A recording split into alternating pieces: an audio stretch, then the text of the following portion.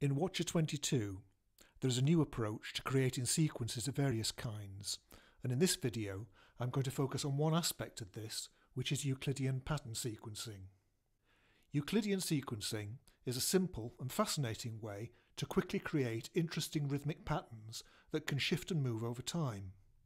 It's based on an algorithm created by the Greek mathematician Euclid that's used to determine the common divisor between two integers. Amongst other things, this algorithm can be used to divide a circle into any given number of equally sized segments, which is very useful if you're throwing a pizza party. In the early noughties, an influential academic paper demonstrated how Euclid's algorithm could be used to analyse and describe beat patterns from across the musical world. Since then, there have been a growing number of ways to apply this both in hardware and software, and now Wotja has its own implementation. The attraction of Euclidean sequencing is that there are only three basic parameters you have to deal with, so it's very suited to algorithmic composition in general.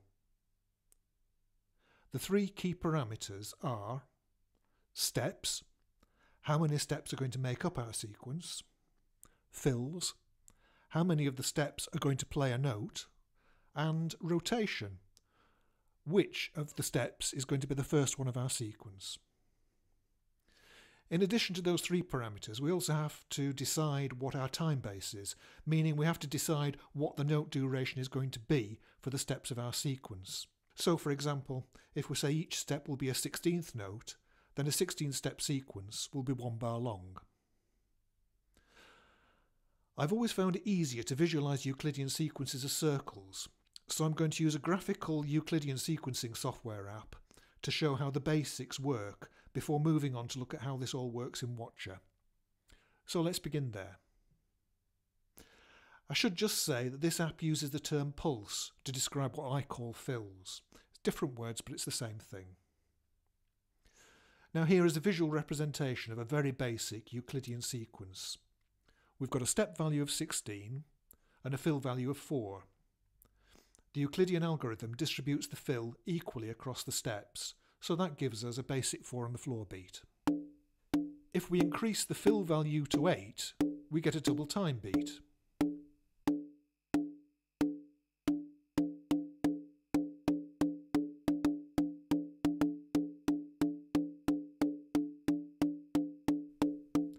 And if we fill an odd number of steps, it starts to sound syncopated.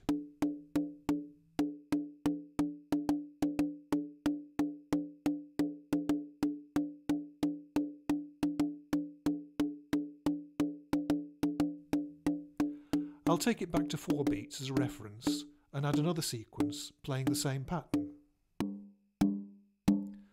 Now this is where the rotation of the patterns come into play. As it is, both patterns are playing the same thing at the same time, but if we rotate the second sequence so it starts 2 steps after the first, we get a simple backbeat.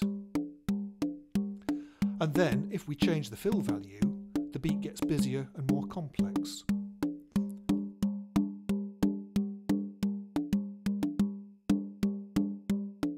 And if we then change the step number, our sequences now have a shifting phase relationship, which gives you that instant Steve Reich vibe. And this really is all you need to know about how Euclidean sequencing works. So let's now shift to Wotja to see how it's implemented there. And here we are. I've set up the same basic sequence to act as a click track.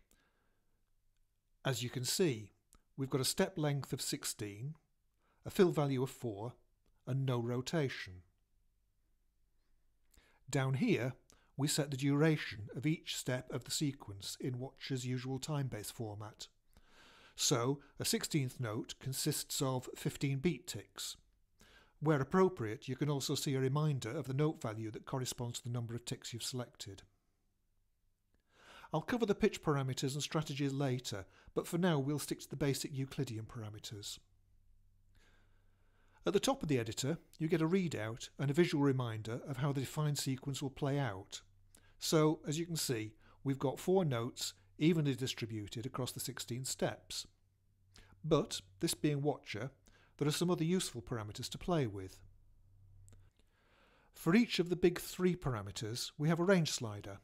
How this works is, at the end of each iteration of the sequence, Wotja looks at the range values and adds them to the set value. So if we set a fill range of, say, 2, then at the end of the sequence, Wotja will roll the dice and add 1, 2 or 0 to the set fill value before starting the next cycle of the sequence. Meaning that we can morph and shift the sequence around the set value of the core sequence. And this is quite different from the morph parameter in Wotja's other sequence type voices, because in those cases the morph results accumulate, so you'll move further and further away from the starting pattern as time goes by. Here, it's always possible that the sequence will play out as originally defined, so you can in effect take rhythms off for a walk without them losing their musical coherence. You'll also notice there is a repeats value that also has a range. The repeats value only comes into play when you have set a range for any of the other big 3 parameters. If there's no change in that trio of parameters, then the repeat value has no meaning.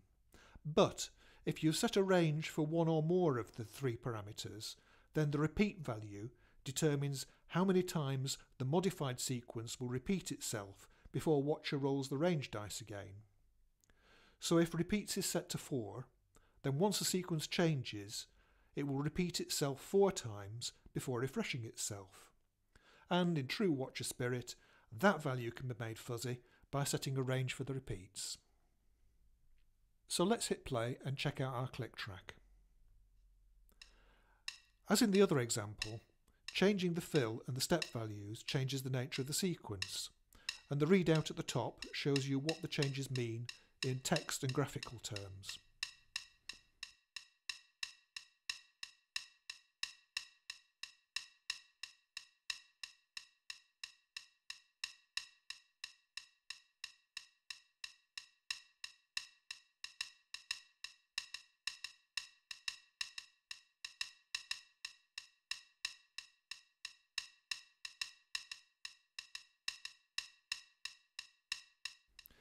Now let's add another sequence. Here we've got an odd number of steps with an 8 fill and a rotation of 2.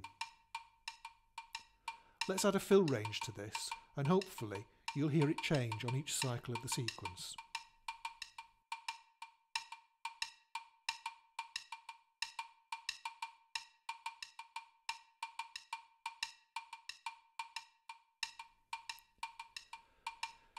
It's probably worth saying at this point that you really don't have to go wild to get interesting results. Just adding a modest range added to one of the 3 parameters is plenty to get beats shifting and moving without them becoming incoherent or ragged. And if we add another sequence, our beat gets even more involved. And hopefully you can see the possibilities that open up once you start to layer up sequences like this, and the complexity you can achieve with just 3 basic parameters.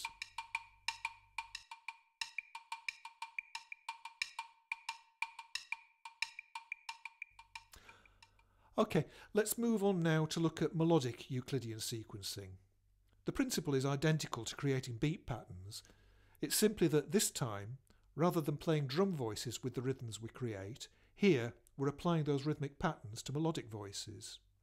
And there are 3 options for doing this.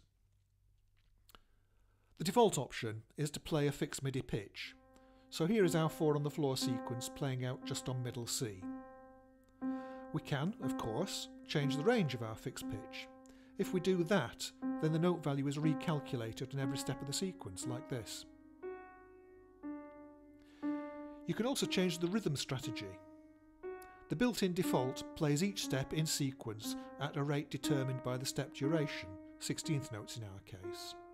But if we change it to use the generator's rhythm rule, then each individual step in the sequence is picked at random from the generator's rhythm rule. Now this has a lot of interesting creative possibilities, but you do need to bear in mind that the length of each step, whether it's filled or whether it's a rest, is decided on an individual basis. Which means, if the rhythm rule allows it, it's quite possible for individual steps to last for a full bar. So the outcomes here are very different from the way a standard rhythmic generator behaves, because that generator composes groups of notes in phrases. Composing a sequence one step at a time like this can result in a lot of silences, and a 16-step sequence can play out over tens of bars. So you need to remember that selecting this option will not make your sequence sound like a typical rhythmic generator line.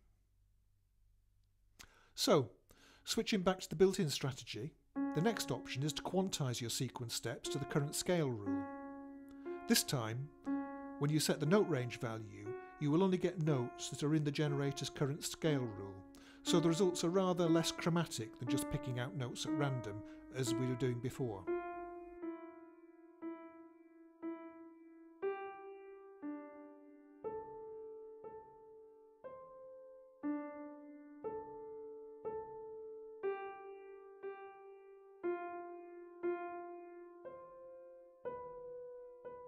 And finally, there is the option to let the generator compose the notes in the usual way. This is useful because you no longer have to set a range of values that's determined by the generator's pitch range setting, and it also means that harmony and next note rules are observed, so your sequence is more likely to work harmonically with lines from other generators. Of course, with Euclidean sequences, the sequence use percentage option works in the usual way. And like any other sequence type, you can define more than one sequence for a single generator.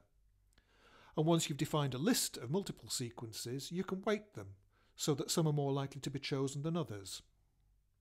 Now this is a really valuable alternative to using the range sliders when defining a pattern.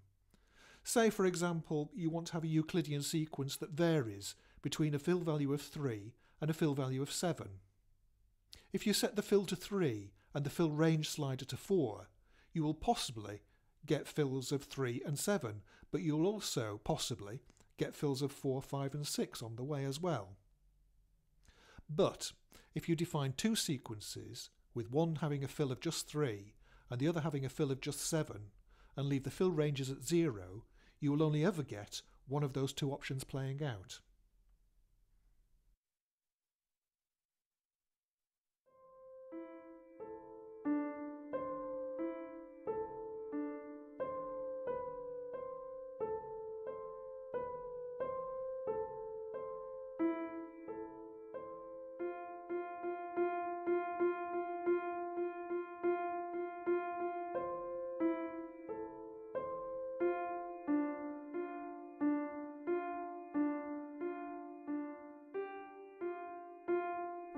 So there you have it, a brand new option for creating quite compelling rhythmic and melodic lines.